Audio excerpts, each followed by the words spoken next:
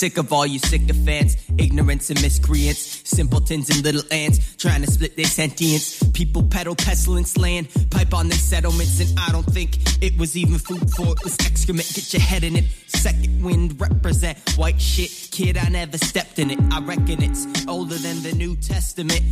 Edited shit. It's better to drink water for. Why, hello there. Welcome to Tequila. This is the podcast where nerds talk about tech while taking a shot of tequila every 10 minutes. I'm your host, Daniel Regueira. With me today, for the first time, I have Mr. Mike Caputo. Hey, Daniel, how's it going? What up? Mike, real quick, plug where you are from. I am from tech247.tv on YouTube. Boom. Yeah, Boom. Mike's got a bunch of cool reviews and is this worth it to buy type videos. I actually love the ones you did on the iPad Pro because I just got one. Nice. Yeah, you got good shit up. And then also we have with us Miss Jayna Fontenot.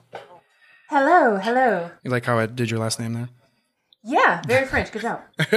Jayna, where are you here from? I am here from, Texas, if you're talking about my geographic location. If we're going to do that. But I am here from the Pretty Witty podcast, where me and my co-host Ash talk about, politics and culture and current events and global news through the lens of people of color. Sometimes they remind you that Mr. Noodle exists. Yeah, sorry about that. Yeah, that upset me. Anyway. Okay, so I'm going to start off real quick, just talk about what we're drinking. I am drinking a new tequila I have never had. I'm excited to try it. It is called Cimarron. I don't know what that means, even though my Spanish is very good. But I got it from this place that has kind of off the beaten path liquors. And so, yeah, I'm excited to try it. Okay, Jay, what do you have? Well, you remember how I was texting you and telling you I didn't know what I was going to get? Some tequila just kind of fell into my lap, and by that I mean my boss was like, "Hey, do you want this?" And I was like, "Hell yeah, I do." And it is a bottle of Camarena Reposado. Oh, there you go. So that's what I'm drinking. Yeah, Camarena's okay. Yeah, I mean it was free and it came out of a cabinet. Can't complain about free 99. Mike, what do you have? I am drinking San Matías Tahoma Blanco. Whoa, I don't even know what that is, but it sounds good as fuck. That sounds amazing. It is. Oh, man. Have you had it before? No. Oh, man. Okay. I'm looking forward to your review of that. What's the price point, just out of curiosity? Is it expensive? $55. Okay. For bottle. Gotcha. Okay. That's not too bad. Yeah. Okay. So this week, just guys, kind of like softball, getting back into the groove of things. We're just going to talk about what happened in CES this week. Yeah. And then Jayna brought something that's not CS related, but it's close enough.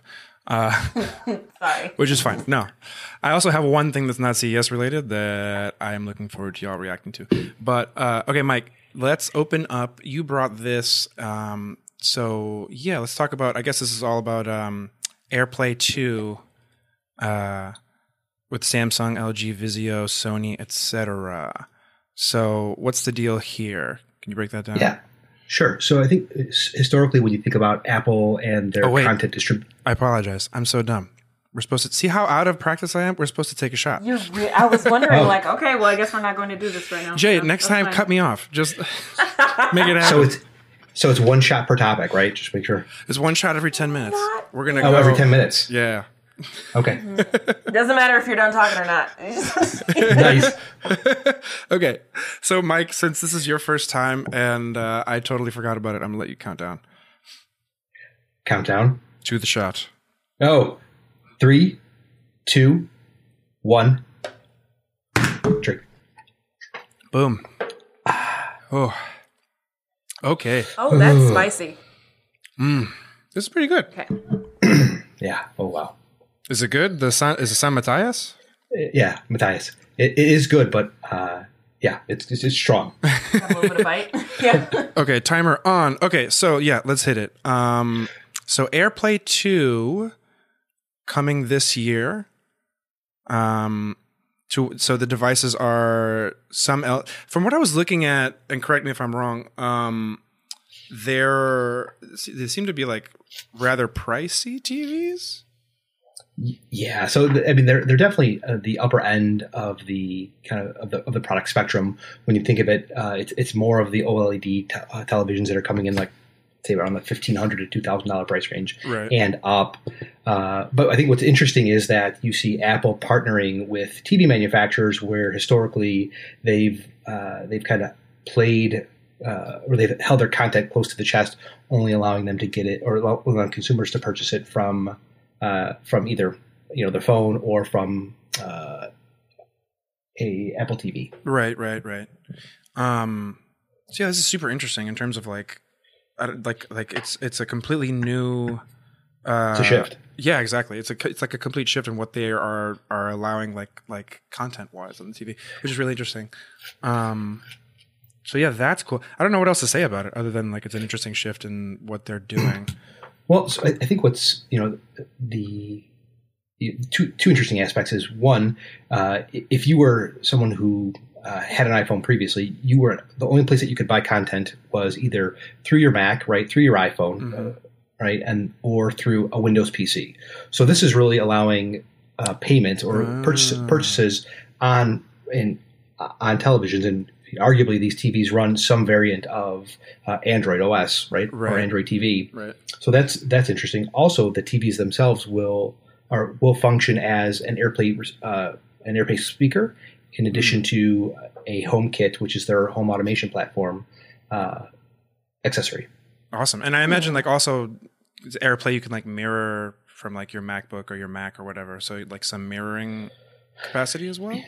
Yes. So if you're familiar with with Shortcuts, which is their automation app, so like after these TVs come out, you'll be able to say, "Hey," I don't want to say it loud because I don't want to. You'll like, hey Shlomo. Yeah, there you go.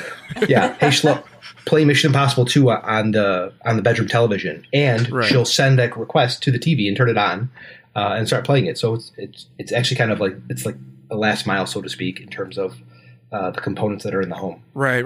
That's super cool. Yeah. I have a lot of home automation things. So even though my TV is a couple years old, this is very interesting to me because I would like to have a TV where I could do that. Yeah, totally. And is that not the case with Siri? And if you have an Apple TV, can you not do that? No. So you can't send content to the television. Weird. Okay. Oh, okay. I did not know that. That's bizarre. Yeah. So it's not like Chromecast or Amazon or Alexa where you can do that, because I think it's a function of the way that the privacy controls on the television. Oh, weird. Okay. No, I see why that would be the case. Okay, gotcha. But as soon as AirPlay's built in, then it kind of like breaks down. Correct. Because Apple has control of that. Yeah. Okay. Okay, interesting. Okay, so after that, what I have, and Jay, I have it linked if you want to check it out. But one of the things that LG announced was this like portable monitor that's super fucking cool that is only powered by USB-C. So like if you have, like I do, the MacBook Pro that has 4 USB ports, you could have like 2 of these suckers and just power it and plug it in, for as 2 monitors with just one USB cord, like one USB cord to power and also display shit on it, which is wild. Obviously, it would drain the shit out of your laptop. Yeah. But it's just really cool how I know the idea of like a portable 27-inch monitor is kind of weird. Like it doesn't sound portable, but like the idea that you can like have one little dock on a desk at somewhere in your office or home and then have like another little dock somewhere else. And all you need is one cord. It's kind of fucking awesome. That is really cool. And this, I don't want to call it proof of concept, but I think this is, because it's obviously going to be something they're selling, but I think this is kind of like a omen of things to come in terms of like not only monitors, but just USB-C devices in general. I mean, we see this with the Switch, which is really cool, even though they have some like proprietary shit going on with the dock that kind of sucks. The Switch itself will still charge with, any USB-C cord. And so like we're starting to see USB-C become, I guess, a more broadened ecosystem is the wording I'm looking for. More ubiquitous. Yes. Yes, Yeah. that. And like the capability is finally reaching like what it was promising, which is like, oh, it's a standard, like it's the one chord for like all the standards. It's so great. Yeah. And we're starting to see it. But like, yeah, the use case for this, I would imagine personally, like if I just have like 2 monitors that I wanted to plug into my desktop, and that's assuming my desktop has USB-C. But if it did, and then like if I want to grab one of them and like move it to the living room and like connect my laptop, like that would be super cool. Yeah, I don't know. I just thought this was really interesting. I think it's really cool. I think there's definitely like uses for it. Like I'm thinking about, the fact that I'm in my house. I like my main computer is a laptop, and then I have this giant monitor that I keep in the front room in my house. But you don't always want to work in there. I move around. I want to go to the living room. Sometimes I want to work in the kitchen, and watch videos while I cook or recipes or whatever. And like this makes total sense, especially for moving around your home. So. Well, especially when like you want to go to the coffee shop and you need a second. No, I'm just playing. Well, I was kind of thinking that because I'm one of those dorks that needs a second monitor, and it's like the size of an iPad, and it's super annoying because it's actually smaller than your laptop screen. But I wasn't going to say anything because I would look like an ass dragging this around. I mean, like you can do that. So if you have, I think on Windows as well, if you have an iPad, you can. It has to be wired, but you can plug in an iPad as a second monitor. Yeah. What's the name of the app? Is it Duet? Yeah. Duet. Duet display is pretty cool. When I used it, it was a little laggy. So I don't know. I use it as like a secondary to keep Spotify up type of monitor. Ah, gotcha. Yeah. Whenever I plug it in. Nothing important. Just like you need a second screen. Right. But yeah, this is I don't know. This is just kind of like really cool, omen of the future, as it were, which I really like. But yeah, let's see what else we got on here. I like So in the photo that's in the link, is it the display that's on the stand or the one that's the smaller display that's I guess adjacent to the computer? It is the one that is. Let me double check. So the one that's to the left of the computer and the one above it are both plugged into the MacBook Pro in like that video in the article. Oh, I didn't see there was a video. Oh, yeah, the top. But then, the photo below, it's the same thing where it's like both of these 27-inch monitors. Wow. I want to see how quickly it drains the MacBook's battery. I imagine like I'd be curious. Like super fast. But yeah, this is super cool. I nerd out about shit like this as like a designer and like video gamer and shit. Yeah, this is the kind of shit that excites me to see. Yeah. So moving on, we can skip to the Google Assistant install on 1 billion devices. That was an interesting stat that Google threw out there. My question is that including their phones? I would assume so. Yeah, I think it's inclusive of their phones. Yeah. Well, even like the ones that aren't necessarily like Pixel or whatever, the like Samsung ones where they try to kill the Google Assistant on it as much as possible. Oh God, yeah, and it's really not working. No, I know. And that's the thing about the Samsung ecosystem. You have like the Google equivalent and the Samsung equivalent of everything. Yeah. This is still really cool though. I don't know how this compares. I had an article open. How does this compare to Alexa's numbers? I'm curious, to the Echo's numbers. So the most recent number that I read was that Alexa was installed. They had sold 100 million devices. So it would be 10x. Yeah. Gotcha. Yeah, I mean, there are just far more things that are, Google Assistant capable too. So, I mean, Amazon's really just breaking into that market. But I mean, phone, Google Home, newer types of Chromecast, like the Google Home Hub that just came out that connects to your Ring video doorbell system that I'm super excited about. Like, yeah, that was super cool. I almost got my mom both of those, but I wasn't trying to spend that much money on Christmas. Yeah, I got my mom a Galaxy Watch, and then I got myself a Google Home Hub. So. I'm thinking about a second Google Home, but our apartment's not big enough. Like, I can just yell at my Google Home Mini in the kitchen and she'll hear me fine. So I can't justify it. Yeah. I mean, I justify it because I was going to get, what are the name of those really cool, connectable, like they're Bluetooth speakers, but they sync to each other so you can put them all over the house? Sonos? Yes. So I was going to invest in those, and they were like, the smallest speaker's like $199. But then I was like, well, what if I just got a bunch of Google Homes that did that? So now I have a home hub in the living room. I have one in a regular Google Home in the bedroom and another one in the office. And you kind of get that experience without the sound isn't fantastic, but you kind of get that experience without the Sonos price point. Yeah. I don't know if y'all heard it, but the shot timer just went off. Okay. Yay. So that's a thing. Yay. Okay. Jay, now that we are on the second shot, I believe it is your turn. All right. Here we go. 3, 2, 1, drink. Salud. Ooh. That was better. Okay. This one's pretty good.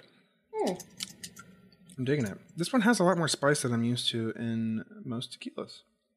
Oh yeah, you said you're drinking that for the first time, huh?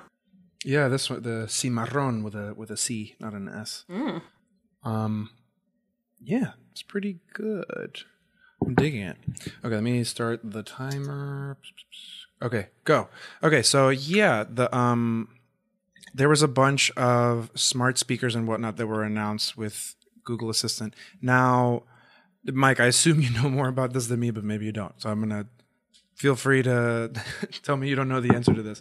But I thought that part of this announcement was also that, not only is Google allowing other people to use Assistant in their products, but that Google is going to have kind of like, it's technically a third party selling it, but it was like they were going to treat it as if it were like first party Google Assistant type thing, where it's like Google Assistant only is sold in this particular product. Am I wording that correctly? I don't know if I'm even explaining the idea right now. So I didn't read that within the article. I think what I was referring to, or I could have missed in the article, was it was really just about the SVP of Assistant. Talking about how many active installations they had of the Assistant running. So really, if you think about it, I mean, if it's on 1 billion devices, or they have a billion installs, I mean, that is a lot of, that's more than iOS, or more than Android, it's iOS. It's a significant number of devices. It's just a real big milestone for the number of devices. I mean, people are, as an iOS user, I could confidently say that the Assistant works better than Siri, 95% of the time. Yeah, of course. Of course. It's a big milestone, I think. Have you noticed when you open, I noticed the other day when I opened the Google Assistant app, like once a month, whenever I open it, that like one of the first things it told me was like, oh, hey, you know that you can set up a Siri shortcut to access Google Assistant, which is kind of, you could just tell Siri, hey, Google. Hey, and then it'll ask Google something for me? God. Oh, shit. Apologies for setting off not only my Google Home, but other people's Google Homes. Which is interesting. So it's like, hey Siri, hey Siri, can you call activate? Yeah. Which is hilarious. But yeah, you can do that now. So, and then I'm looking at, there's just a bunch of products announced that have like Assistant integration in them. Yeah.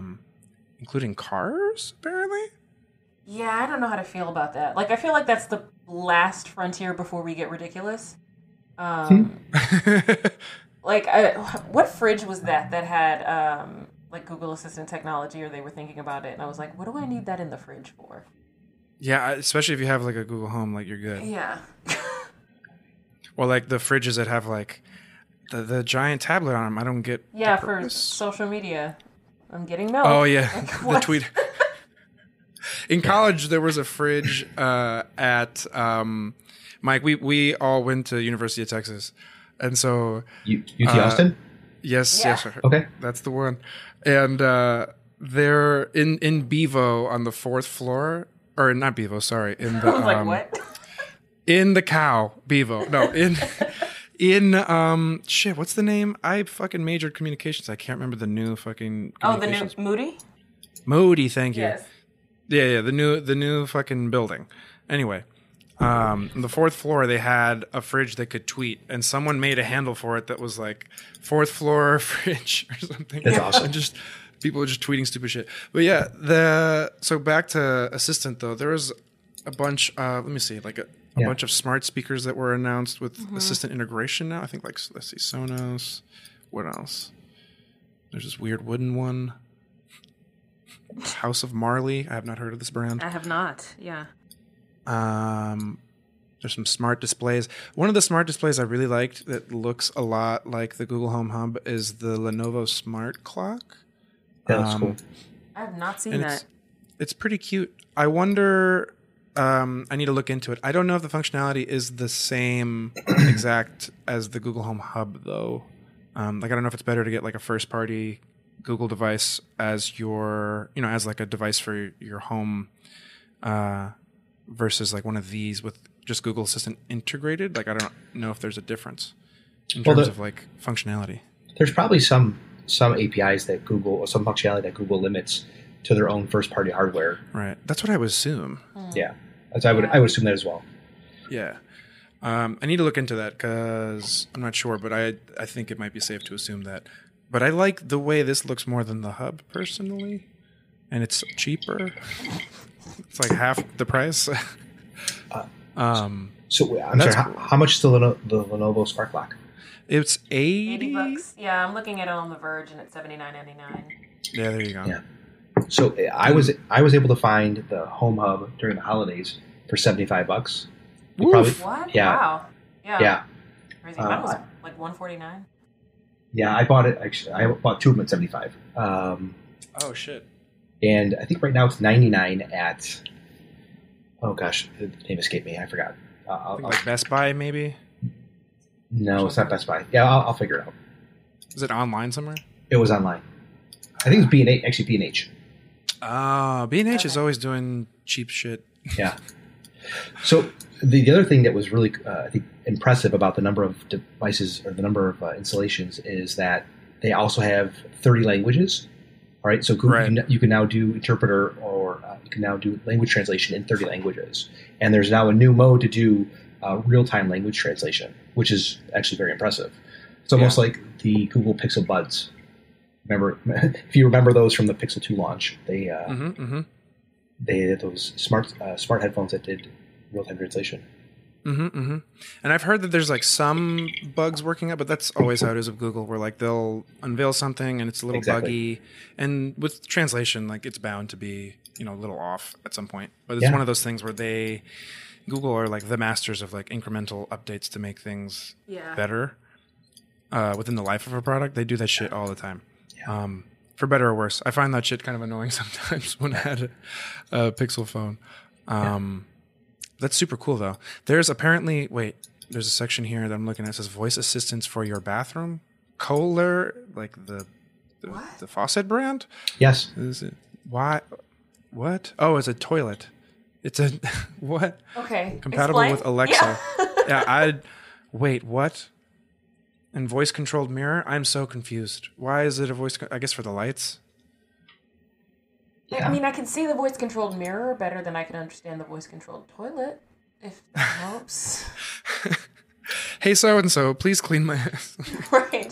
Please turn on bidet. Like, what? Well, yeah, that's weird. Oh, man. There's a lot of like CES is like the the home of like things that don't need Alexa or assistant integration. Like there's just a bunch of stuff that you're like, why? Yeah, like we could, like it's possible, but is it necessary? No. But I think generally talking about assistant versus Alexa, like this year there seems to be more products integrated with assistant than last year. I think last year there weren't too many, if I remember correctly. Right. Yeah, I think there was like a moment at which everybody was wondering like, okay, are people actually going to start buying these and is it going to pick up? And then now it's like, okay, yeah, this is a thing and we all have one, Yeah.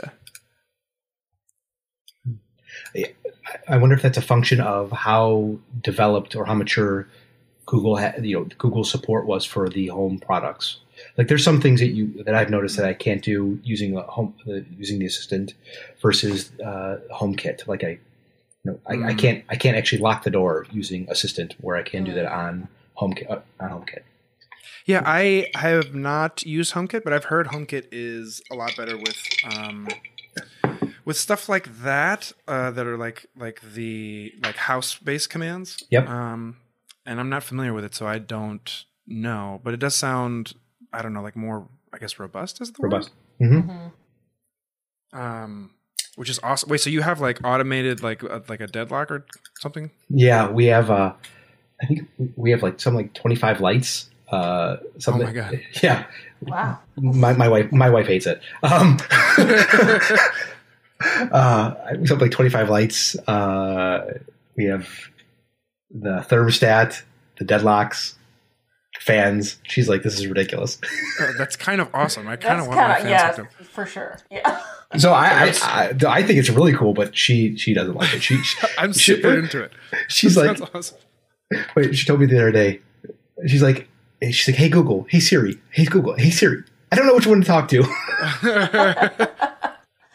Oh my god! Like, yeah, so funny. does that like do you use auto voice? Because like you know how auto voice lets you program your own voice commands to Google Home. Do you use that to do those things, or is it all integrated with Google already and it connects that way? Whoops, sorry, it actually turned on my Pixel phone. So what you hold on. You first do the authentication or the authorization. So you just say, you go through the list of home providers or the accessories. Oh, Whoa! What is that? that's the shot timer. Wow. Why is it roaring? Like, That's serious. So I had Eric, friend of the podcast. I don't want to say pod because the pod safe people say that. Friend of this podcast, Friend of the show. y'all have been on, suggested that be the shot timer sound. It's from Breath of the Wild. It's the Blood Moon sound. I don't even know what that is. great suggestion. It's like I don't even know how to explain it if you haven't played Breath of the Wild. There's this thing that happens that's super annoying in Breath of the Wild called the Blood Moon, where like all the things that you killed in Legend of Zelda like just revive themselves. Is this on? Okay, that makes sense. This is the Switch one. Switch. Okay, yeah, I don't have a Switch. Yeah, it's the new one. Okay, if y'all are ready, I can count down. All right, go for it. Okay, 3, 2, 1. Salud. Yeah. Okay. Woo. All right. Yeah, I don't know what else to say. I don't know. Assistance in a lot of shit. It looks cool. Yeah. I love it. So you were asking about the integration. So you go into the home app on your iPhone or Android phone. Yep. And you basically just say which home accessory you want to connect it to, and then once you do the authentication with your password, it just works. You'll say, "Hey, show me the nursery camera, turn on the bedroom light," because you would have already named those accessories in previously. Yeah, I mean, I guess I didn't know that there were so many. Like you were saying, well, I guess the ceiling fan is connected to the light, so that makes sense. But there are so many things now that are connected. I was really just thinking of like Nest and, lights, but there are so many things now that can connect. Yeah, I mean, if you kind of step back and think about Nest product line, they have more than just, they have the thermostat, they have the cameras, they have the doorbell, the smoke detectors and the carbon monoxide detectors. So they have a pretty, they have 5 or 6 products out. Yeah. Yeah. I mean, I just got the light that I was playing with when we were still on camera. That is just like a knockoff, like a cheap knockoff of a Philips that was like $15 of the Philips Hue. Oh, really? I've been waiting for something that's not as expensive as Philips Hue, and I'm trying to convince my girlfriend to let me put it. Or do I have to say fiance? Is that a word? You do. Like you don't. If you put a ring on it, you do. If you put a ring on it, you have to say fiance. Oh, it's such a weird word. I mean, my fiance won't. Yeah, there you go. Good job. Which you don't have you don't have to say it like that. What if I do every time? I just put a. Yeah, you can add it to fiance. your okay. She's like not into putting it into our living room, and I was like, okay, I'm gonna like pilot it in like the computer room, and she'll be into it, and then I can later put it over there. Pilot. Yeah, this is the pilot. Is over here in the computer room. She was messing with me earlier and like changing the colors on me with the Google Home. That was fun. Okay, so that's the thing. One of the things I wanted to bring up, another monitor that's super cool. I didn't link it in the doc, so I guess I'll link it in the Hangouts for y'all to see real quick. Yeah. But there's this monitor that Samsung came out with called, what do they call it? The Samsung Space? Oh, yeah. Yeah, the Space. And this is like, I'm surprised that monitor stands don't do this already. The monitor stand I have is like a rod that kind of holds the cables along it, so you can still see the cables, but nothing like this that can hold it like flush along a wall, which is what I want for like the most space I can get on a desk. And this is awesome. I want this. It's kind of like a VESA mount or Visa mount. I'm not sure. Yeah. No, I have a Visa mount that's like, it's meant for 2 monitors, and it goes either way. Like it goes both ways. You know, by both ways, I mean it goes out. Not that it's bisexual. I mean that it goes in both directions from the main like stick coming up from the desk. But it's not as flexible as I'd like it to be. Not that this one looks flexible, but it looks very minimalist, which I love. Yeah. Being the designer nerd that I am, it looks super minimalist, and I'm super into it. If there were like a dual monitor solution that were like this, I would get it in a heartbeat. The one I have right now is the best I could find. But this is really cool. It's nothing like groundbreaking, but I thought it was fun and something that I would like personally. I'm super into like minimalist displays, so this was cool. Let me see, what else was there? Jay, there was a thing I brought up in the beginning that was the TV that can like roll. So one of the things that I don't know if it premiered here per se, but it kind of like came into its own in some of the products that they displayed here, is foldable screens. Like there's a foldable phone. Yeah. And then there's a TV, like an OLED TV, 4K OLED that can fucking roll up. Did I put the link in the doc? No. No, but I'm looking at it on Google's top stories. Oh, there you go. Yeah. Okay, I also linked it in the Hangouts if it helps. And there's some GIFs of it in that article. I don't see a use case for this. I mean, like, it's cool from, like, a technological standpoint, but, like, this seems like something cool for the sake of cool and not cool for, like, a use. I don't know. I can't really think of a reason. Well, no. Yeah, I was going to try. Yeah, right. Like, if it's, like, I can't really think of it. If you need something portable, you might get, like, a projector. Right. Well, or, like, I don't know. Why do you need a portable 4K OLED TV, though? Like, well, maybe you have super judgmental family who doesn't like TV in the bedroom or whatever. So you have it, and then when they come over, you roll it up and put it in the closet. The problem sounds like your family. Anyway. I tried. I have no idea. Yeah, I can't think of a use case for this. I saw this and I was like, that's interesting, but why? Yeah. I mean, some of those things are so cool, though. Like, you know, things that have no purpose. Like, I'm still thinking about this talking toilet. Like, if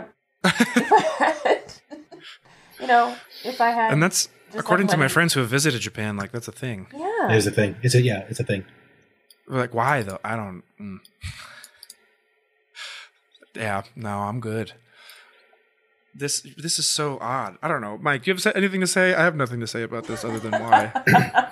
So I think that the interesting part is where the TV will roll down to a smaller aspect ratio or smaller size. And you can think about if you were watching a movie that was shot in a different aspect ratio other than cinematic. Yeah. So you could actually then possibly match the aspect ratio of the TV to the movie.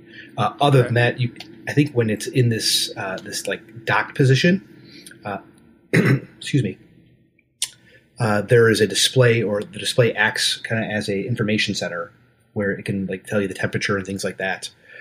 But other than that, no, it looks like a very expensive toy. Yeah, like, I don't know. I do like the like display of like I don't even know. It's just playing a song, so it's just like showing like the top, I guess, like eighth of the television as it plays a song. Yep. Which is like fun, but like, I don't know. It sounds like a solution seeking for a problem. Yeah. I don't know. I'm sure there will be some application of this technology that is genuinely useful, problem solving. Yeah. Yeah. Like, I mean, I was thinking about when I was working in education and how often you would find yourself needing a screen and not having a screen. So like things like that, it would make a lot of sense for like education. What if like your smart board could do just roll up? Yes. or I mean, maybe it's the next application is not necessarily in the stand, but maybe it's somewhere like in your bedroom, right? Like on a desk or a nightstand. Yeah, like if it could have like a nice dock or something that you can prop it on or something. Yeah, I don't know. I'm sure the technology of, I guess, rollable LED or OLED in this case will be used for something. At least I hope so. Otherwise, it's just kind of something cool that happened. Yeah. Yeah. Something marginally cool.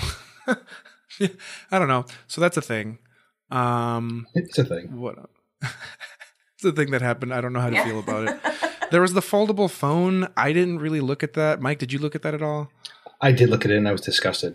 I looked at it and I didn't. Yeah, no. It looks like crap. And it feels like the most like half-baked isn't even the right phrase, but like half-baked version of the shit that they have in Westworld, like the little folding tablet screen thingy. It was like two hardware developers got like they were just making a joke, and all of a sudden someone thought they could really do it, and they brought it to CES. Yeah, it was like they were all in a conference room, and they were like, "Hey, do you remember the Motorola Razr? What if it was drunk?" And like that's what this is. Like looking at it, it just looks droopy and sad. Let's make it Blade Runnery and then make it drunk. Yes, I don't know. No, I don't know how to feel about that. And it hurts my feelings that. Because I've had I'm a Samsung Galaxy nerd. Like I've had every Galaxy since the first one, and the fact that this is the Galaxy, like it could land on the Galaxy 10 like this, just makes me uncomfortable. Yeah, that's like a bye. Yeah, I have to find something else to do with myself. This is like not goodbye. Okay. Yeah. Okay, Jay, you wanted to talk about this caller verification thing. Yeah, so go. Kind of like I think T-Mobile just kind of used. Use CES to make an announcement, which is kind of how I'm using this to make an announcement. Oh, so this was CES related, and I was wrong. Sort of. I mean, not really, but they just used this opportunity because they're rolling out this new caller verified feature. So you know how spam callers can spoof something in your area code to make it look familiar, and then they call you, and then you answer because you think it's just some cousin whose number you didn't save, and it turns out to be somebody trying to sell you insurance. Yes. Well, they T-Mobile's rolling out. They're just going to start it with the Galaxy Note 9, and then roll it out to things that are purchased from T-Mobile stores after that. But it's basically a caller verification that happens when. Like with your caller ID. So it'll tell you whether or not a caller is verified when it shows up on your phone. So you can choose to ignore/block or answer. And it's supposed to eventually filter out all of these things that are spammers and scammers and spoofers and all of those things. And it's like the implementation of the stir and shaken standard. So I'm pretty excited about it. The what? Stir and shaken? What is that? Oh. Yeah, they're like the standards for... Oh, God. No. I'm going to pour this, and you're going to explain what did you say? Stir and shake, like shaken, not stirred. Stir and shaken. So, I don't know like way too much about it, but basically, it's the standard by which it's like a use case scenario for how they determine whether or not something is probably a spoofed call. So they're using these rules to just kind of apply to every call so that, and it's, in beta right now, but I'm really excited about it. At the beginning of this year, you know how you at your job, you register for new health insurance for the year coming? Mm-hmm. Well, I accidentally declined health and took everything else. Dental, vision, beneficiary, death and dismemberment. Like I had everything except health insurance. And it was like a $500 mistake because I had to fix it after the first. Yeah. But for those 2 or 3 days that I didn't have health insurance, I got so many spoof calls from things that had my area code trying to sell me like some fake health insurance thing. So I'm really excited about this. I get like way too many of those calls. That's crazy. I mean, I get so many of those every week. I get at least like one a day. But also, I remember when I was on the Pixel has something similar where like it has a suspected spam, quote unquote, thing show up on your phone. Yeah, and T-Mobile has that now as well, where it has the caller ID function that's like possible scammer or something like that. Gotcha. But this is just like an extra level of security, and then it will eventually block those calls without you having to, physically take that action and block it. Oh, interesting. So that's cool. The Pixel in Google, they're doing it through crowdsourcing. And that's how it's been working. I have no idea how they do it. All I know is that sometimes when I got phone calls that were numbers I didn't have registered, it would like be the whole screen was red and was like suspected spam. Do not pick up. Yeah, that's what mine does. Okay, so it's not just the Pixel. It's like all Android phones. Yeah, I think it's all like Android phones. Okay. I wasn't sure if it was Pixel only or all of them. But yeah, that is a feature I miss. Although I've just gotten accustomed to not picking up. Right. Yeah. Yeah. Mine says scam likely. That's the caller ID function. Scam likely. So yeah. Okay, let's take the shot. Mike, I believe it's your turn to count. I need to pour up. All right. Girl, you gotta get ready. Sorry, I forgot we did this. That the thing went off. Forgot that alcohol was part of this podcast. 3, 2, 1. Boom. Oh, got some on my face. That's where it goes. That's exactly where it goes. Woo. Okay, so I wanted one of the things that was announced at CES and that I heard about it. I was listening to the Vergecast earlier today to try to get up on what had happened this week. And one of the things they brought up, and I started looking into it, is this little robot thing called Boko Emo. And so I believe it's by a Japanese company. Yeah, Yukai Engineering, sorry. But it's spelled BOCCO and then emo. And the emo is supposed to be like emotional. And so the idea is, this is really weird. I can't tell if it's cute or creepy. I'm going to link y'all here in the Hangouts so you can see. Oh, yeah. Look at this. It's so bizarre. It's so weird. The intent of this thing is basically to keep tabs on like your child or your aging parents. Oh my god. But so it's like whenever you walk into a room and like express feelings, like say phrases that are like I feel good or stuff like that, it'll like shake its head and have like green lights in its cheeks and be like, okay, good. And then it'll like text your like caretaker, so like, I guess us in the instance of either our children or our parents. And you kind of like put it in, the kitchen or living room or something, and it'll like detect when like doors open and stuff. And the idea is like, it's just this like cute thing that you keep in their room to like keep just keep up on your family. And I'm so confused. Like, I don't know what to think about this. Oh, it's a Furby?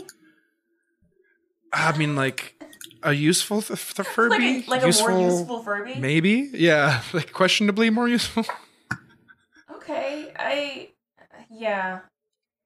really don't know how to feel about this. Yeah. I think it's one of those things that could go either way, right? Like if you had a 10-year-old that was really into stuff like this because they watch way too many Disney movies and they wish they had a bird that talked to them, like this could be cute. I'm not sure it talks. It might. Talk.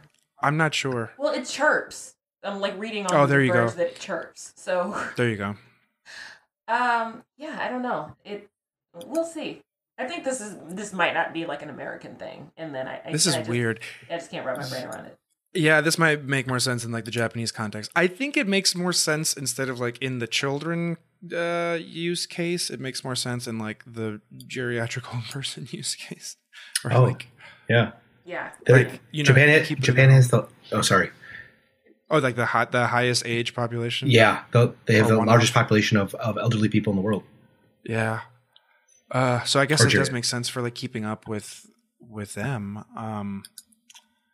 It's just so weird. Yeah, that's the one context where I see it being useful, and even then, it is an odd way to keep up with the old person, but I guess it is a way that's cutesy. And the Japanese love cutesy shit. I'm not opposed to it. I'm just like unsure about it because the functions seem like very few and far between, and I don't know. Reading this description that says that it can, if you use words like tired, it'll put its head down and make a sad whining noise, and that would just make me sad because it feels like I'm making something else stressed out because I'm stressed out, even though it's not a real living thing. I don't know. It would just bother me. Piggybacking off that sentiment, I want to link another robot that I saw called so I guess it's supposed to be pronounced like robot. The Love-Ot. Okay, I'm going to link it here in the Hangouts for y'all to see again. I don't know. So this guy just kind of roves around your home asking for attention like a pet. And it has like a camera on its head. And it's just like, hug me and give me attention and stuff. And I think that's all it does. But it recognizes like up to several hundred people apparently. And so like if you don't treat it well, it'll like seek other people and like shun you. And I don't, this is one I don't even know how to feel about, like more so than the last one. It's so weird. It's so bizarre. Like, it's so weird. I feel like I have questions, but I don't. I'm just like, what?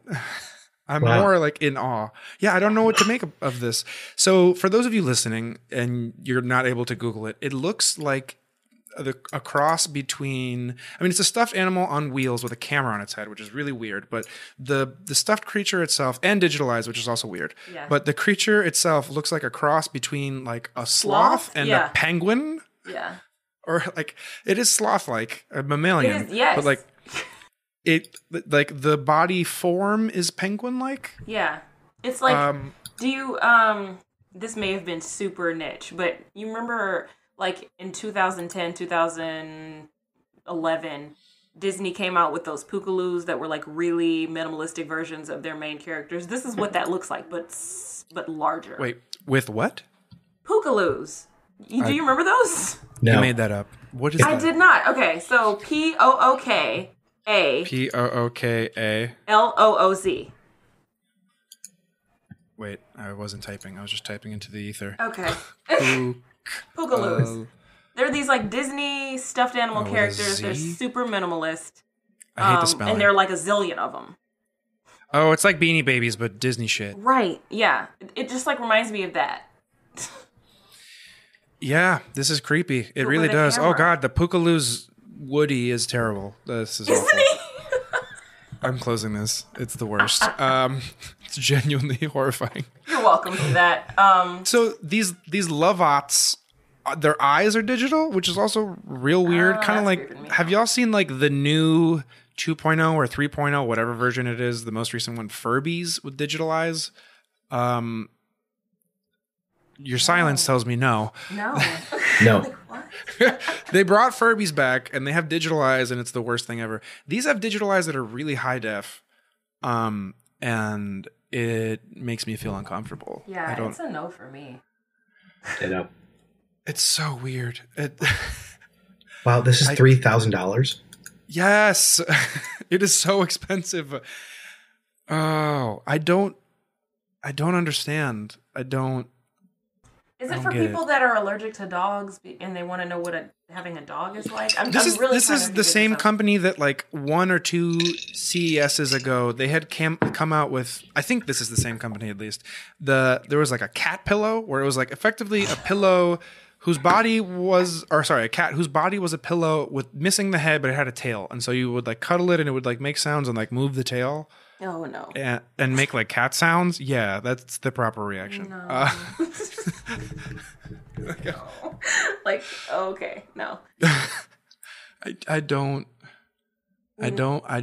Yeah, I don't. I am not very often at a loss for words, but I don't have any right now. Yeah. Ooh, that's creepy. Like I watched the video not long before getting on the call with y'all, and I was a little silent in the beginning of the call just because I was spooked by this thing. There's a somewhat dim photo with the light up with the backlit eyes, the digital eyes, and it's gonna give me nightmares. I don't know, Mike. Do you have feelings? Yeah, it's just very strange. I still can't get over it costs $3,000. But I'm not in the market for a digital robot, so maybe I think it's expensive. Yeah. It's like, it costs $3,000 to be haunted by Right. something. I remember like in the 90s, there was this remote control robot that I had got for my birthday that was like $150. And, you could like rove around the home, and then like in the remote control, you can talk into it and it would be like a walkie talkie. That's like infinitely more. I feel like I got way more out of that than I could get out of this thing. Yeah. This is effectively a Furby that can chase you down and like ask for hugs and shit. And not as ugly. It's a less ugly Furby. Yeah. This is gonna like feed the imaginations of the people who will create the best horror movies of the next generation. This is going to be a Black Mirror episode because, again, those of you listening, it has, and this is again for it to recognize the, I don't know how many hundreds of people it can recognize, I forget, but it has like just this camera that's about a half to maybe even a third the length of its head on top of its head. So it's like a Teletubby antenna, but it's really large and it's a camera. So it feels like, I don't know, it feels like this Big Brother toy that was given to you. I don't know how to feel about this. I don't know. I'm very against this. I bet the $3,000 was just for that damn camera technology and recognizing people. That's so weird. There's so much like bizarre shit that happens at CES, and this is no exception. I really don't know what to say about it, but I'm just going to keep ranting. I don't know. I really don't know. Anyway, I guess moving on. So I want to get y'all's reaction. There's this thing I put in the doc. So both of you go to the doc. When you're ready, I want you to click at the same time. I want this to be an interactive experience for both of you. So when you're ready to click on the LOL, let each other know, and just go for shit. It's shot time. Oh, okay. Well, let's do that first. Fuck. That is really disruptive to my piece. This podcast is not meant for your piece. That is the truth. I don't think tequila is meant for peace. I don't think it is either. It's like the least peaceful hard liquor there is. Yeah. I don't think any hard liquor is peaceful, but tequila is probably the least. Probably, yeah. Okay, I'm ready. Jay, I think it's your turn. Okay. Here we go. 3, 2, 1, drink. Boom. Salud. Woo. This is pretty good. Mike, how's the San Matias that you're drinking? It's actually much better than the first drink I had. Sorry, the first sip that I had. Yeah. I think like inebriated helps. Yeah. It does. Everything gets a little easier. I'm looking this shit up because like all tequilas that I've had north of the like $40 mark are pretty fucking good. Like one of the 3 or 4 that I've had was the George Clooney one, the Casamigos. And I had that one. Casamigos That was good. It's solid. Yeah. I liked it. Yeah. The San Matias is the same price range as the Casamigos, so I might look into that.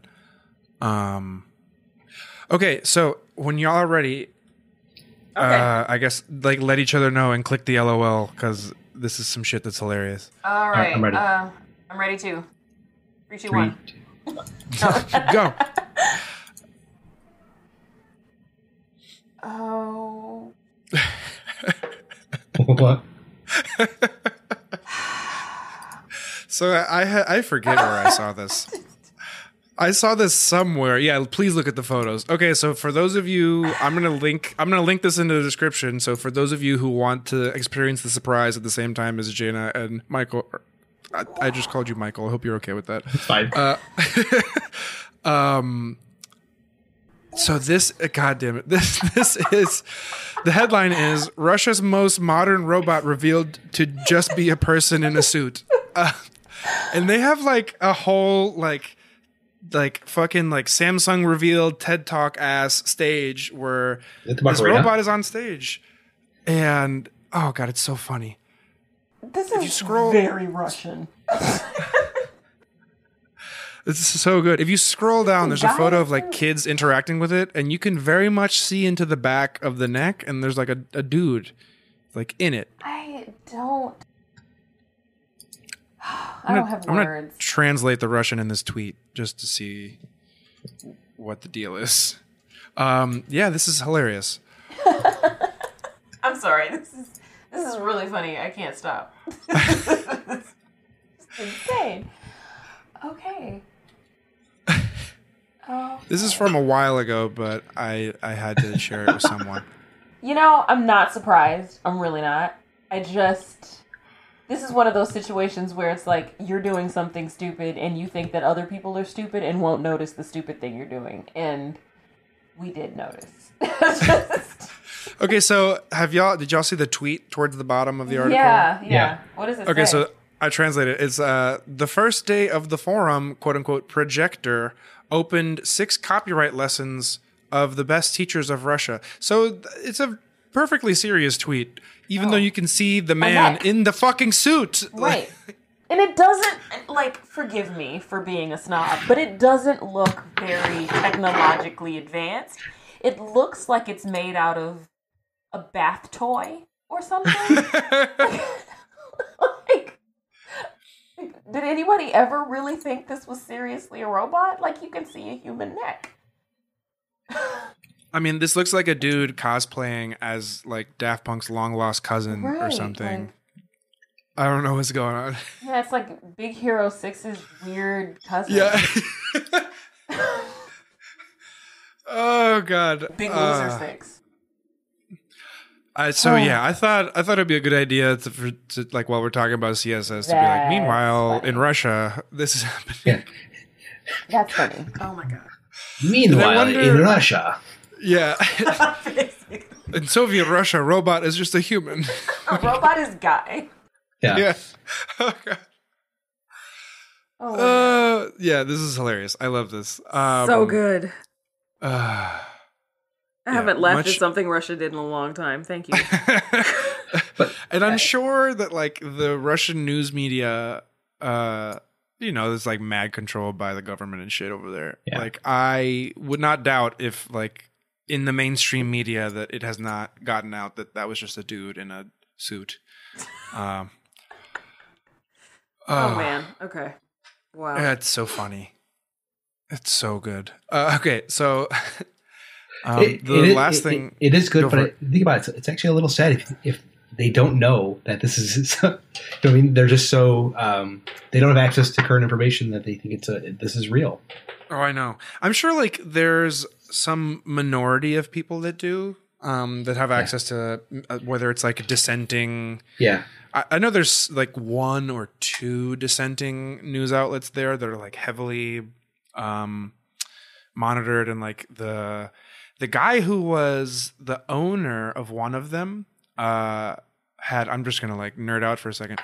So I was watching, this is before he committed suicide, but I was watching Anthony Bourdain's Parts Unknown, and there's one in Russia, and he has a dinner with this opposition to Putin, that is. And this guy owns like one of the opposition media companies in the country, and that same guy in I think it was 2016 was like straight up murked by some people who were absolutely Putin's thugs in the Red Square, and Putin the next day blamed it on Chechens. So yeah, shit is crazy over there.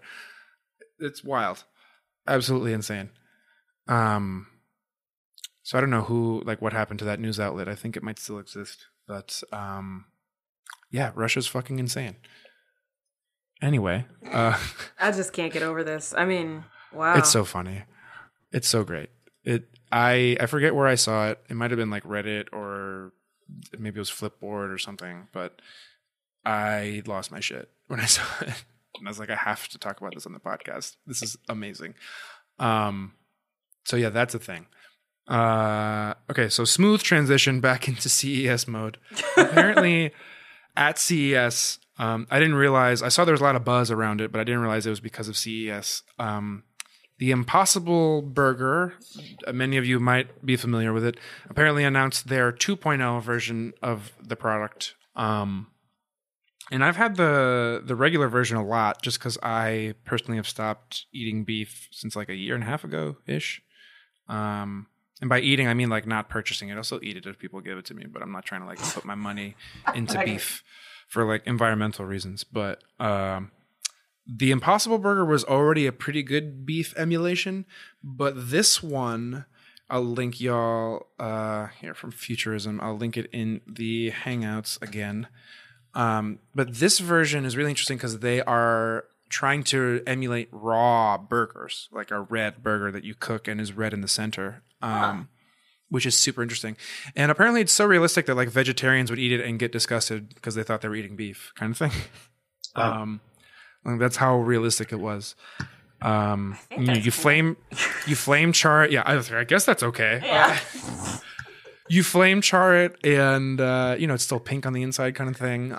Yeah, I mean the Impossible Burger, the 1.0, I guess is what they're calling the version. I'm not sure, but the one that I have, going out and eating at like M Burger in River North, it's so realistic that like I thought, oh, I'm getting a vegetarian based burger.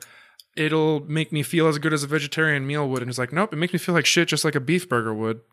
So like that's how realistic the product is. Wow. Right? I feel unhealthy eating it, for better or worse. So yeah, I thought this was super interesting that they had achieved this. Jay, I think you were on, was it both you and Ashley, the episode that I had gotten obsessed with, like the future of food, and we talked about that? I was on, or was it just Ashley? I was on that episode. Oh, it was you and Ashley. Yeah. Okay. Although everything is kind of overshadowed by me finding out that you have magnets in your fingertips. Wait, what? What? Your fingertip magnets? Oh, no, I have a singular... okay, we're going to get into this now. I'm sorry. It's so cool. But I have a like, singular magnet in one of my fingers. Mike's like, what the fuck? So, it's background. I'm Magneto. have a magnet... Yeah, Yes, that's right. pretty much. I'm actually Magneto. It's like way less cool than that, unfortunately. I have a magnet in my finger because back in 2016, I had heard a podcast about biomodding where people put like NFC chips and magnets in their body. Yeah. And the NFC chip is for obvious reasons because you can open like a deadlock or a deadbolt. I mean, with like an NFC chip. But this. The magnet, the reason for the magnet is because when you put a magnet in somewhere like your finger that has a lot of nerves, you can feel electromagnetic waves. And it's this weird, like tactile, I don't want to call it a sixth sense because it's feeling. It's one of the five. But whenever I get on the L, for you Texan, the L is the train here. Whenever I get on the CTA here, I can feel the third rail.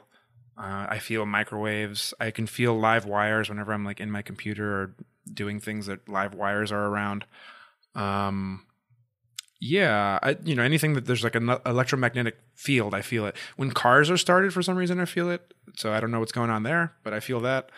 So yeah, I have a magnet in my finger. How close do you have to be to the car to feel the car starting? Like passenger or driver. Huh. Not in the back though. I don't feel it in the back. So like something's going on with like the motor and the key and that I feel it. There's some sort of I guess it's like the battery has something to do with how I don't understand how motors work, but maybe there's electricity going on there. I have no idea. Yeah, when you first started there is. Yeah, right. So there you go. That's what I'm feeling. That's the thing. That being said, I'm trying to get it out because I'm kind of over it and it's annoying when I go to lift. And then like I have a lot of friends inviting me to like go rock climbing and I can't because I have a fucking magnet in my finger that's going to like hurt because it's on the tip of my finger and also it healed such that like if I grab things really hard it kind of pinches. So I definitely can't rock climb. So in the near future I'd like to get it out just so I can go rock climbing again. Have you been electrocuted since you've installed it? No. And another thing people ask, so there nothing electricity related has happened to it. And another thing people ask is like if it sets off like TSA, and no, it's not. Yeah, it's too small. It's like a little tiny cylinder on the tip of my right ring finger. If you ever meet me in person, I'll let you touch it and be grossed out, like everyone else is, if I still have it. Yeah, it's too small and too weak to like fuck up credit cards or hard drives or anything like that. I do like sometimes feel metal detectors and stuff, but yeah, that's a thing. Wow. That's a thing that we're talking about on the podcast today as well. There you go. Yeah. If you want to feel electromagnetic waves, get a magnet put in your body by a body mod person. And so, where did you get this done at? I don't want to dwell on the subject, but did you get done locally here? I don't mind. No, I didn't do it here. I did it in when I was visiting my mom. My mom lives in suburban New York, and I got it done by. So there's this website that's like kind of the unofficial website for these things called, what is it called? I'm sorry. I'm going to look up. Hackmybody.org. Biomagnet. They sell like not only the magnet, but the god damn it, what is the name of the website? Dangerousthings.com. I knew it was a funny URL. So they have like a map where they suggest certain body mod people that are like associated with them, and these people are like pretty official, at least in the body mod community. Like they're very much about like being safe, putting stuff in your body, like for the better. And they have like NFC implants and magnet implants and whatnot. So these folks have, like a map that's like, people we suggest. And there wasn't anyone in Chicago, but I was going back home to suburban New York to visit my mom. So I just got it done by some dude in Brooklyn who's like a body mod guy. Interesting. Yeah. So it's like also a tattoo shop, but they do like body mod shit as well. And so I got that done there. But yeah, that's a thing that people do. People always are like, why the fuck would you do that? And it's like, I don't know. Because I'm weird and like doing weird shit. It's fun though. Because I'm weird. I'm a weird guy. What can I say?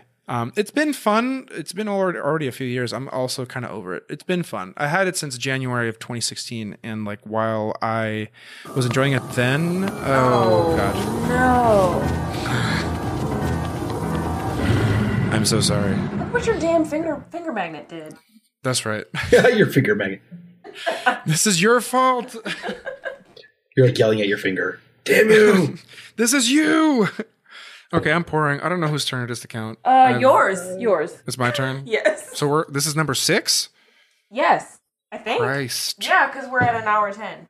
Yeah. Oh, look at me being a guy that takes shots. All right. Are you all ready? Yep. Okay. 3, 2, 1. Salud. Thank you for... Ooh. Damn, that's good. Oh. Thank you for putting up with my finger magnet bullshit. Yeah, it's a thing in my life. If you're like super curious about it, I would say like much like a tattoo, let it sink in your mind for a little bit before you decide to do it. After a few years, I'm kind of over it, and I'm gonna get a friend or my fiance's mother to take it out with a scalpel and some. Is it ketamine? I forget what lidocaine. That's what it is. Yeah, I was hoping not ketamine. Yeah. No, it's not ketamine. That's absolutely the wrong drug. 1000% the wrong drug. Yeah, when they put it in first, it was like tourniquet the finger, quick injection of lidocaine, and after like a few minutes, once the lidocaine takes, it's like slice it open in the tip, shove the magnet in, and just sew it shut. Cool. I don't even think they sewed it shut. I don't remember if they sewed it shut or did super glue, but super glue is also common for like small cuts. Incisions, yeah. Yeah. Yeah, that's the thing. Anyway, I don't know. If y'all have questions, feel free to ask, but I was going to try to move on. No, that's fine. I think we're good. Yeah, I think we're grossed out enough by your finger. Thanks for the story about your, right-hand ring finger. Okay, so moving on to our suggested apps section. I have yet to come up with a soundboard sound for this. I will eventually. Mike, I'll have you start for the suggested apps. Yeah. So, sorry. This week, playing with, it's called Darkroom. So it's a universal app for iOS. So it works on your iPad, your iPhone. So on the iPhone, this is probably my favorite, first favorite or maybe second favorite app I use for editing photos. So I am someone who's big into mobile photography. I use my cell phone a lot to take photos, both around of architecture and of just family. So this is from a universal app. It does support raw images, so you could shoot in JPEG or RAW. It does have kind of a very robust tool set. So you got the basic tools like the crop, the color, the histogram, but then also it's got a lot of filters. You can edit the filters, create filters, custom filters, and it is integrated with the Moment series of lenses. So if you shoot, have either one of you heard of Moment lenses? Yeah. So if you shoot with Moment, it is integrated with that, so you can actually just edit your photos right into this app, which is nice. So what, I don't even know how to shoot RAW on iPhone. You can't do that with the default camera app, can you? You cannot. No, you would have to have an app that has RAW support. Oh, I didn't even know that existed. Here I am, an enthusiast photographer, and I did not know this was a thing.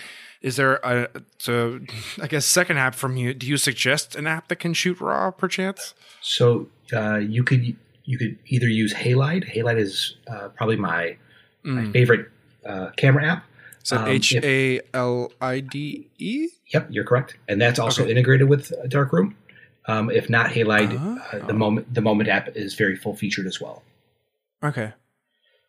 Got it. Does the Moment also shoot RAW? It does, yeah. They both shoot RAW. Dude, I had no idea you can shoot RAW on iPhone. What? Yeah, you can shoot RAW. I think for the last two OSs, so since iOS 10. Yeah, so it's not a recent thing. You're teaching me something new. I had no idea. I'm over here, so I'm like enthusiast photographer. Like photography is what got me into design, and so it's been a constant in my life.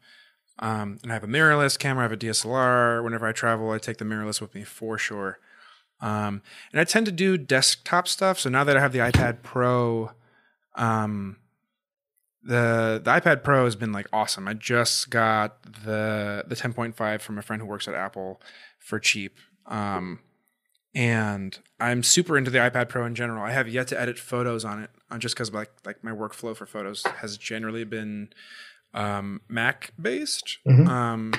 But I'm looking for suggestions on like iOS based stuff just to play with the iPad. So this is definitely on my list. I've installed Lightroom. How does this compare to Lightroom in your opinion? So I guess the first thing is that Lightroom is excuse me. It's free, but you have to have a subscription to kind of get the full features of it. Yeah. So if you don't have the subscription, it's not really, I think, that valuable an app. There are still some cool features in there. This you pay for once, and you obviously get to use it for however long until they have the next upgrade. Gotcha. But there are more. Lightroom is more robust in terms of the number of features because it's Lightroom and it's Adobe's kind of their wheelhouse. I think Darkroom will eventually get there. But I think they're both great apps. I think each have their own kind of uniqueness to them. Gotcha. I haven't played with Lightroom on mobile at all, or on iOS or Android at all. So I have no idea what the functionality is on iOS compared to Darkroom. But this looks super cool. How do you feel about the filters? Like, do you think they're pretty good? Yeah. So I like the filters. I think there is a good starting point for a lot of the photos. Which one do I use here? Let me because you can mark favorites as well. Cool. Hold on one second.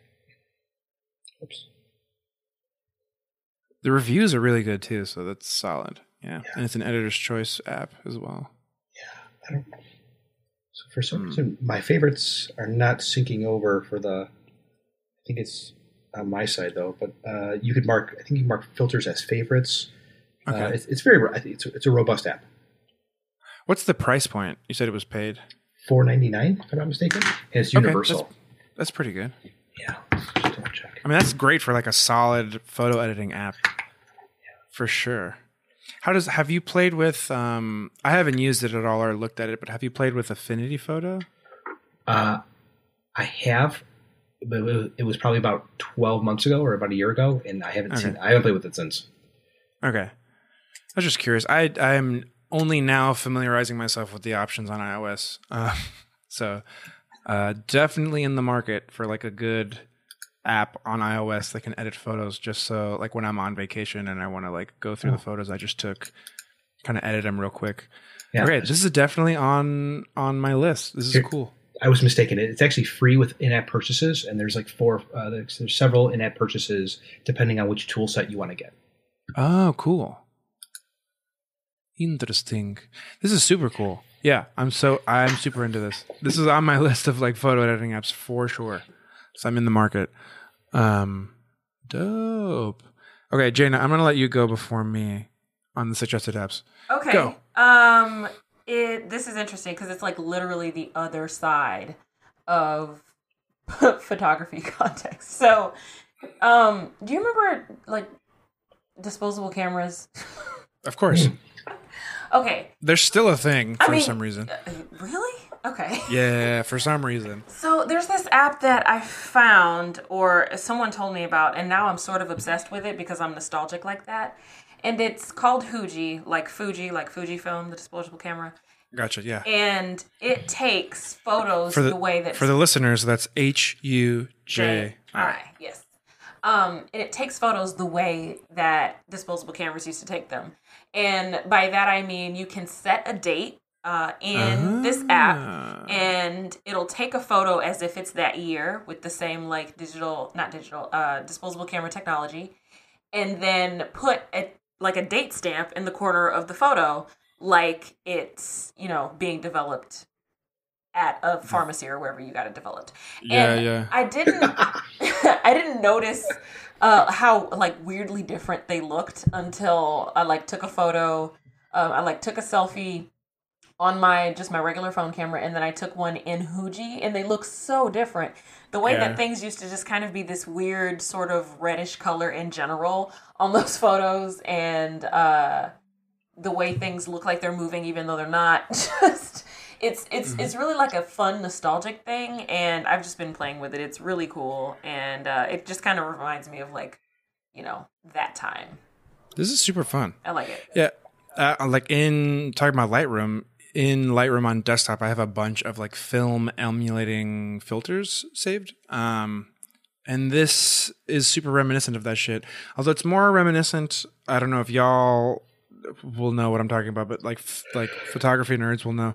There was like back in the 2000s, there was this like huge obsession with Holga cameras, which are like these like Russian made, like super shitty cameras that like would let like light leak and stuff, and it was like a certain aesthetic that people were going for, and I feel like this is similar, less shitty, but like a similar aesthetic of like older tech aesthetic with like your current tech, with like the shit that's in your pocket now. Yeah. Which is really interesting. So I'm just like Googling around the photos. Go for it, Mike. Have you guys, I'm not sure how long everyone's been on Instagram, but like when Instagram first launched, this is what people used to upload. Oh, dude, hell yeah. Yeah. Because I was using Instagram like I used to use Flickr to just like upload my photography. I still do, even though people use it as a social media platform. And like, I remember in the beginning, it was like mad Holga like type filters and shit. And people would, to this day, I still see filters on Instagram that are very much like this, with like extreme lens flare and like super crazy. And I just love how there's like a tiny little viewfinder in the app, and like you're actually gonna put your eye up to your phone, but what? That's awesome. It's kind of nostalgically adorable, I guess. And I find that I like the way that some photos come out when they're like that, rather than like true kind of, I don't know what the thing for not white, what the term for not white balanced is. But like the way that they come out when I just take them on my phone. So yeah, it's kind of cool. This looks fun. Interesting. Now, if this shot raw, I would be like super into it. Oh my god. It's like on my second monitor, and I wasn't paying attention because I was looking at these photos. They're super cool. Okay, shit. I guess we have to take a shot. Yay! Yay! What shot is this? 7? I guess so. How about we call this the last shot and we'll finish up with me. You call it whatever you want. Shit. Okay. I have no idea whose turn it is to count. Is it Mike? Mike's? Because I just went. Mike's. Yeah. It's Mike's. Okay. 3, 2, 1. Boom. Ooh, I've been. Woo, Jay, I noticed you were sipping on like champagne or some shit on the side. Yeah, also. It's sort of like a chaser. Woof. I've been drinking water. It's, oh God, I forgot what the name of it is, but it's pretty nice. The champagne? Yeah. I've been drinking Mum for a while because I just got into. Mum? Yeah, it's like a Napa bubble. Like mum's the word? Like M-U-M? M-U-M-M. Oh. Yeah, so I got into that, and they have like this rosé bubble that's kind of good. So, it's another one of their brands. It's not bad. Fair enough. I mean, like, I'm super into champagne and wines and bubbly in general. Yeah, I love wine. Or like Prosecco, man. Prosecco's like the cheap champagne. Prosecco's amazing. That shit is good. I guess we'll talk about my app since we're done talking about. Are you good on Huji? Yes. Okay, so regular listeners will know that I meant in December to post video episodes that I didn't post. It was because of technical problems. But now that I'm over those technical problems, I am editing those videos on my iPad, which is awesome, with this program, or I should say app, this app called LumaFusion. And those of you who have iPad Pros or just iPads in general might be aware of this app. It's super fucking cool. It's available for both. It's not just iPad, it's iOS in general, but I would recommend not using it on iPhone just because there's a lot going on in the interface, and using it on an iPhone might be crowded. But for video editing, I find it to be like super powerful for an iPad. Like going from what I expected for an iPad, like this is super great. So it's for basic editing. Like you can make cuts, you can make like speed changes and whatnot. You can make let's see, it's like speed changes, the level of like the decibels on the audio, and then there's like certain like dynamic processing on the audio, and then there's certain processing on the video. You get like certain animations and certain filters that you can use. And, it's not as powerful as Premiere or Final Cut Pro might be, but for something on the iPad where like I want to sit down and just cut a bunch of video, and try to like, get through this hour and a half that we were building Nintendo Labo that I'm trying to post. It's a good way to get through the video, and it's a good way to edit it. And I'm genuinely surprised at how well it like scrubs through the video, which even on like a decent computer might be somewhat laggy, but on an iPad it scrubs just fine. For those of you that don't know what scrubbing means, scrubbing is like when you scroll through the video and you see it like render. It renders fine, and I'm genuinely like super surprised. I don't know what else to say about it. It's super great. Overall, Mike, I just saw you link something. Yeah, so there's one of the YouTubers, his name's Jonathan Morrison, and he goes through his work. I don't know if you've seen the video before, but he goes through his workflow of editing an entire video on an iPad Pro using LumaFusion. Oh, yeah. I think I started watching this video and then I did not finish it. Yeah. So I feel like I should, just to familiarize myself. I own the app, but I'll be honest with you, I didn't have that much time to play with it. What kind of didn't make immediate sense or wasn't really clear to me is the process of getting content or clips onto your iPad. I imported all my clips from an iCloud drive. I don't know how you did it, but that just seemed like it took too long. Yeah, I did it from another cloud drive. I did it from just because I have I have OneDrive just because I needed Microsoft Office for like cover letters and stuff, but terabyte for free. And so on OneDrive is where I store all my cloud stuff, and I was downloading it from the cloud. And yeah, it took a minute to download, which is somewhat annoying. Yeah, I wish it would be able to access that faster, but it's downloading it locally, and I guess that's why it scrubs so fast. It's because once it downloads it locally, it can render quickly. I'm still genuinely impressed by that, but yeah, the download speeds were not good. Yeah, like there's some hardware solutions that you can purchase to get your content off the SD card or off the media card, and then it'll stream them from that hardware solution to your iPad. But that's like an extra couple $100. If I want to try the app, I don't want to do that. Yeah, and like my solution is all cloud based for the most part, so I don't mind like trying to download it real quick and like going to do other stuff and then coming back. Okay. But yeah, if you're trying to download it right then and there, it's a pain in the ass. Totally. Yeah, that is a pain in the ass. I will admit that much. But generally, I'm like super impressed by the app. Like in terms of what is capable on an iPad Pro, I was not aware of this before because this is my first iPad Pro. Like what is capable like video editing wise with LumaFusion is wild. It's super cool. What were you gonna say? Have you tried Adobe Rush or Adobe Premiere Clips?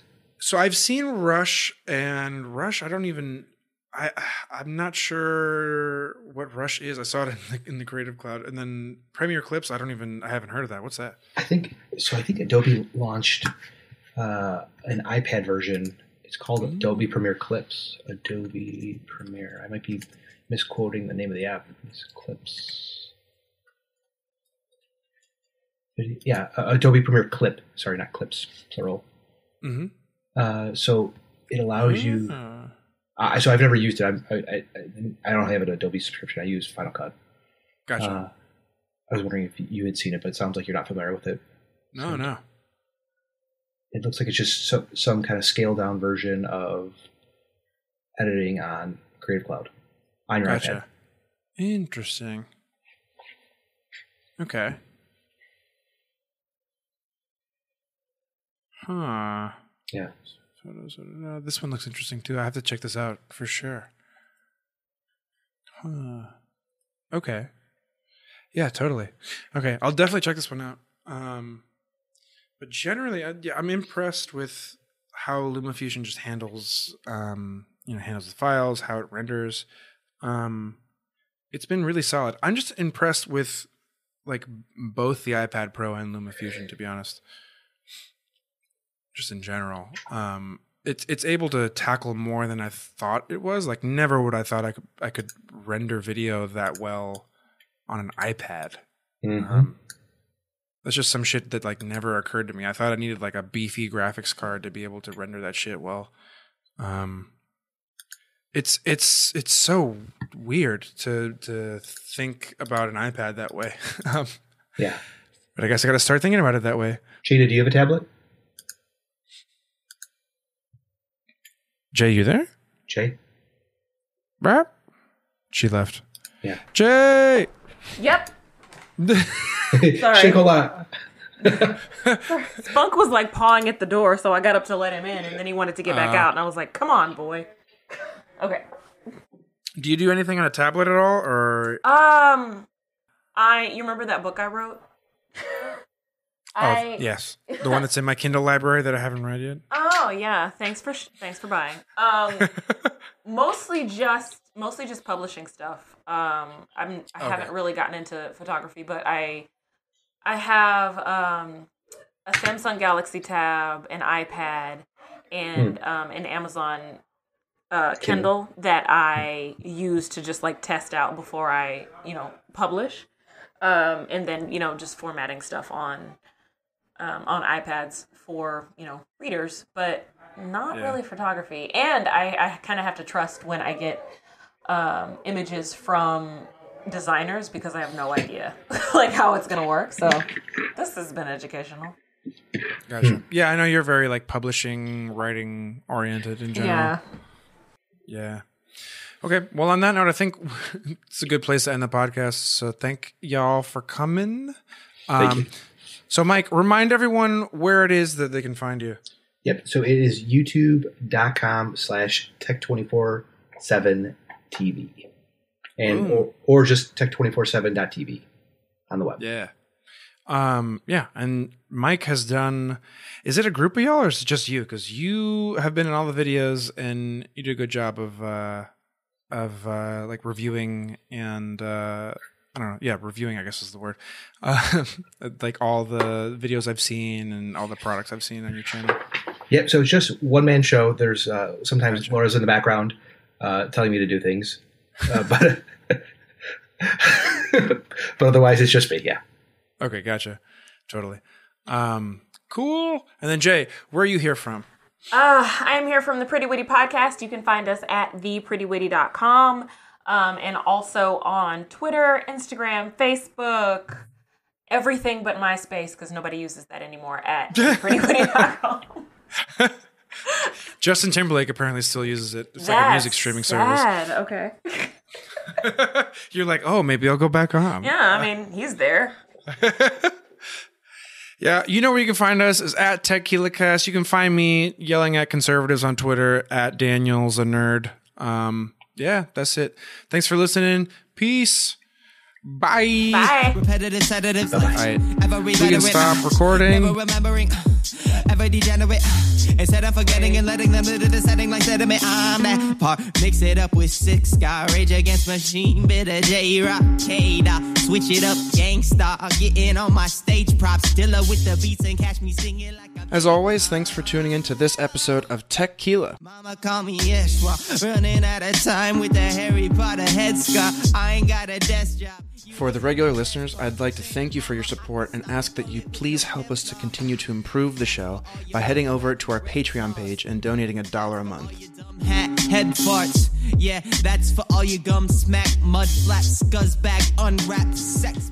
By donating just $1 a month, you'll really be helping us out, and you'll get TechKila closer to hitting our goal of $30 per month. Yeah, this is how I rap before I hit it. Talk shit, but I still respect women. Once that goal is reached, I personally will be designing and sending each of you a TechKila branded shot glass or two to show my appreciation. So head over to patreon.com/TechKila to support the show. That's Patreon, which is spelled patreon.com/TechKila. Like egregious kids are just in front and like you Jesus and elitist pimps come from Mars and bitches come from Venus. The way I see us is my strength is all your weakness. Treat them like a hedonist. Every obstacle defeated. Preach it, I'ma see to it. Remember, you can submit topics for the show and interact with me and guests on the subreddit, which is found at reddit.com/r/TechKila. That's for all your joke rap, smoke ploys. That's for all your go brag, no have, low grab. You can follow TechKila on Twitter for the latest hot takes on tech news at TechKilaCast. Watch list that did it. Yeah, this is how I rap before I hit it. Talk shit, but I still respect women. The TechKila theme song is Ride Out by Yeshua, which is spelled Y-S-H-W-A. You can also find him online as Vincent Gustus. Thanks, y'all. They ain't praising my same, my miracle. They ain't in my blunt. Ride out. They ain't praising my same, my miracle. They ain't in